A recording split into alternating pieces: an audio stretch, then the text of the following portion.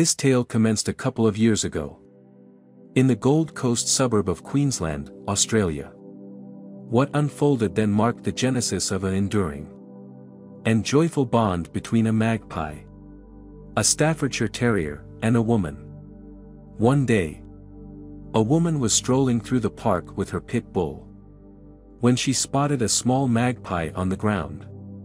It appeared to have fallen from its nest, and the chick's feathers, which were just beginning to emerge, were adorned with thorns, dirt, and straw. Concerned, the woman summoned her husband to assess the situation and see if the chick could still take flight. Soon, it became evident that the little magpie couldn't survive on its own. Thus, they made the decision to bring the magpie home and bestowed upon it the name Shermali. The woman nourished Shermali with specialized bird food and contemplated introducing her to Molly, the pit bull. The woman was aware of magpies' sharp beaks and had seen them confront Peggy before. Therefore, when Shermali approached the dog on all fours, Peggy instinctively jumped back. However, Peggy didn't attempt to hide or harm the newcomer. The couple continued to care for Shermali and endeavored to facilitate a connection with Peggy. To achieve this, they brought the pets together, offering them treats and engaging in playful activities. A breakthrough occurred when Molly approached Peggy and laid down beside her. Peggy didn't retreat but instead inched closer, being exceedingly cautious not to harm the small creature. This marked the inception of a tender friendship. As Molly recuperated and grew, the woman made a deliberate choice not to restrict Shermali's freedom. The magpie could come and go as it pleased, sometimes disappearing for several days, but consistently returning to the family fold. Peggy and Molly became inseparable companions. However, due to Peggy's advancing age, she couldn't always partake in energetic play. On such occasions, she would feign slumber instead of flying away. Over time, Molly even learned to mimic the barking of a dog.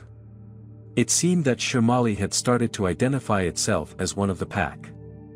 If you enjoyed this heartwarming story, please show your support by liking and subscribing to our channel for more incredible stories. Experienced Hunter says, "Don't look into the eyes of the beast, because they can sense humans' fear and attack them. When encountering an animal in its natural habitat, you better look away. You move slowly to a safe distance. But remember, never turn your back on it."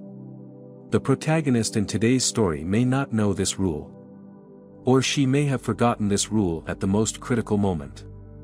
There are many unusual things in this story, but we have no answers. Maybe after hearing this story, you can explain this unusual behavior of wild tigers. This happened many years ago. This remote village is haunted by tigers. Natalia took her husband and son away from the noisy city. They came to live in a quiet place near the forest, with many young locals heading to the cities to make a living. There are tons of housing options here. There are also many job opportunities here. Natalia graduated from an agricultural university with a degree in veterinary medicine. She worked very successfully in the animal hospital. Natalia's husband Andrew is a top-notch welder. He can easily find a job. The only downside is that Natalia's work is far from home. Every day she follows a road through a forest. She is so afraid of wild animals that her husband picks her up from get-off work every day. He also carries a shotgun with him. He is not for hunting, but for protecting his wife, so they will be safer. After get-off work every day, Natalia would look into the distance to find her husband and happily run to meet him. But one day, Andrew didn't come. Natalia looked into the distance for a long time, but her husband did not appear. It's getting dark. She has no choice but to walk alone in the forest. She can hear her footsteps. The sounds are enough to scare her. This is the first time she has walked this path alone. Her husband didn't come to pick her up. What happened? Just a few hours ago. Andrew is working. He wants to finish work on time so he can meet Natalia. He was so preoccupied with getting the job done as quickly as possible that he completely forgot about safety. On that day, he was cutting metal rods that he would later use to weld the roof frame of a new shed. But because of his inattention, the tool fell from his hand. It did him a fatal injury. He died before reaching the hospital. Natalia goes into the bushes. She walked halfway. She felt a pair of eyes staring at her. She is very scared. She turned slowly and saw a huge tiger right behind her. The tiger is a few meters away from her. It stood there staring into her eyes. But at the same time, she thinks this look is very familiar. She thinks she knows its eyes. Out of fear and confusion, Natalia passed out in front of the huge beast. How long was she lying there? She didn't know. But she woke up in the hospital. It turned out that after the locals learned of Andrew's death, they come to find Natalia. She was lying on the ground and people couldn't wake her up. People took her to the hospital. When a woman comes to her senses, what awaits her is a new blow. Her husband died. For a long time, the woman was unable to face reality. Only her son can ease her pain. His son was there for her in those difficult days. Time goes by. Her pain gradually eased. Natalia went to work again. Now it's her son who picks her up from get off work every day. While women resent it, the boy insists on it. One day the boy was walking back along the trail and saw raspberries in the bushes. He told mom to stay here. He wants to pick raspberries. He didn't notice that a huge brown bear appeared beside him. Natalia was the first to see the beast. She whispered to her son, but he didn't hear. The woman bent down slowly and picked up the stick from the ground.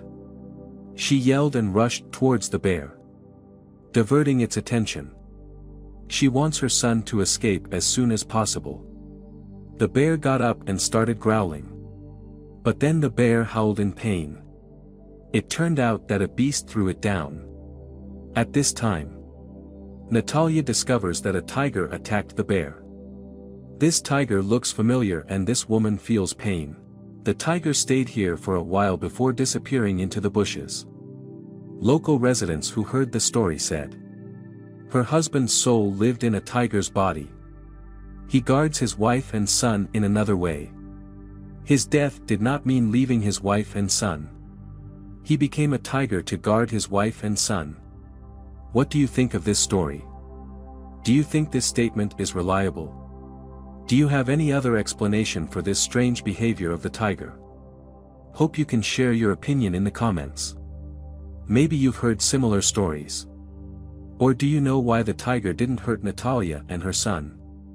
And the tiger saved them. Hello everyone. If you're seeing my column for the first time, and you want to know something new and interesting, here will definitely increase your knowledge. Please make sure you are subscribed to this channel. And activate the notification ringtone, so you don't miss the good news. Morris lives in a village near the forest. There are a lot of wild animals living there, different from others. Morris doesn't like to hurt animals. He's passionate about helping them. Morris will take his weapon and go to the forest every day to collect mushrooms. He generally does not use weapons except in self-defense, because beasts are common in that forest. Morris is also working to protect forests from litter. Every day he clears the forest and takes out bags full of rubbish. Why do people in the village laugh at him?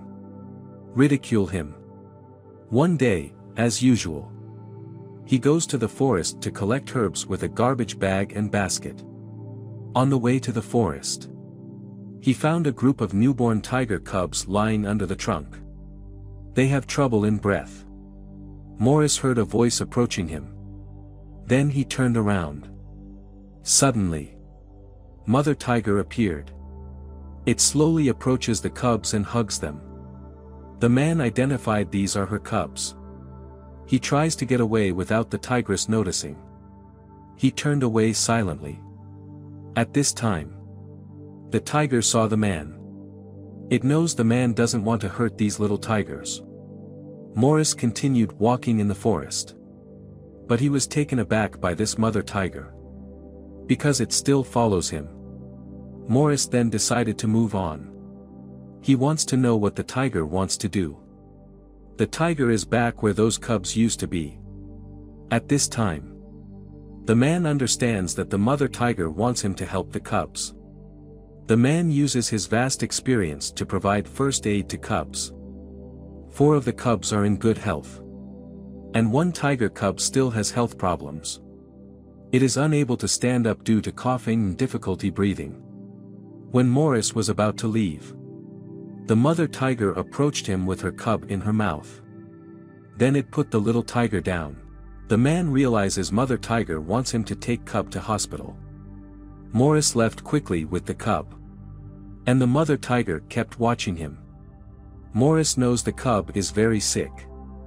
He immediately went to the nearest veterinarian. Over there, the veterinarian treated the cub and gave it some medicine and vitamins. The vet then advised Morris to feed it well. When Morris came back, he put the little tiger in a room. The man named it Lackey. It is being treated. One of Morris's neighbors is named Michael. This man has caused a lot of trouble in the village. But Morris discouraged him every time. Michael upset about Tiger in Morris' house. He wants Morris out of here. Let the tiger back into the forest. Or it will be a threat to the villagers. But Morris refused his request and deported him every time. One day, when Morris and Lackey were in the woods, he has a bad feeling. He hurried home and left the tiger there. When Morris returned home, he noticed smoke coming from the window. He found the glass in the kitchen was broken. The kitchen caught fire and he tried to put it out. But it causing him to pass out. He then looked at the doctors and thanked them for their help. But paramedics told Morris a pack of tigers saved him. Hearing this, he realized that it was Lackey's brother and mother who saved him. They all got him out of the house. The police later found out the truth of the fire. The culprit of all this is Michael. He's trying to get revenge on Morris for getting him arrested by the police. Thanks for watching. Please like and share the video. We will get back to you as soon as possible.